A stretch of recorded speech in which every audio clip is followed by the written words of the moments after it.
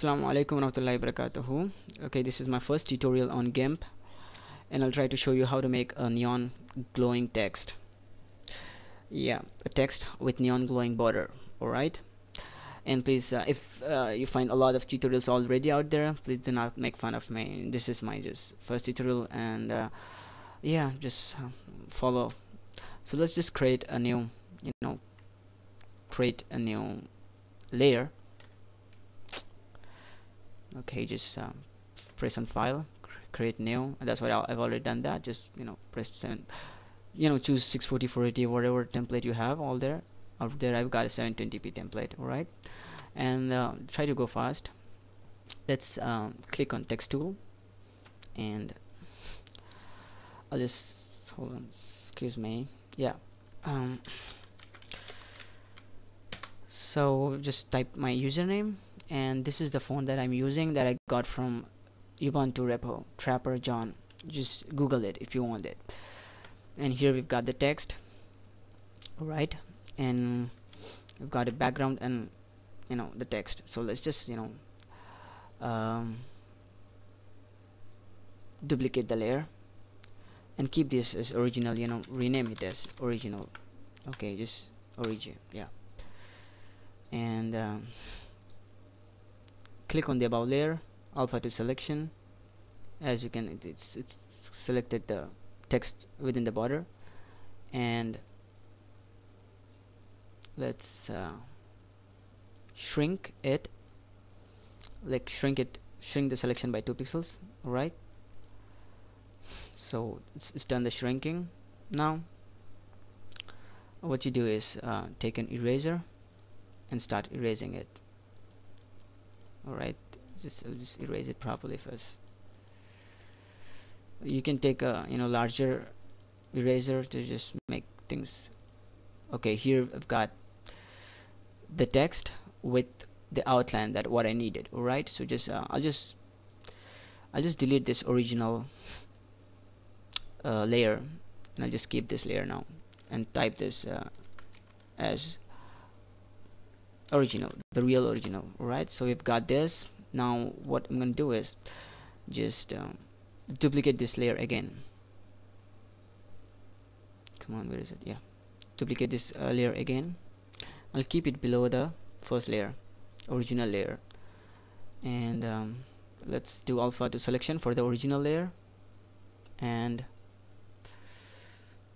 let's choose this color, neon color, and fill it with that. Fill with the foreground color, that is the neon color. So now we have you can just check if you want, just select none and see the neon light over there. Okay, here I think I might have missed the, while erasing it, I might have missed it. Anyways, so you got to take care when you're trying to erase it. Take a good eraser and you erase the whole thing. Now like I missed this. Anyways, so we've got both the layers now. Let's hold on. This is my first tutorial, so I'm kind of forgetting it, and I don't have a good recorder. Let's do alpha to selection again for the second layer, not the original layer, for the second layer, and let's grow. Let's just grow by 1 pixel, and grow the selection by 1 pixel, and just take a darker color than the one that we used before, and again fill it, yeah, edit, fill the selection with that darker color. So this is how it looks like now.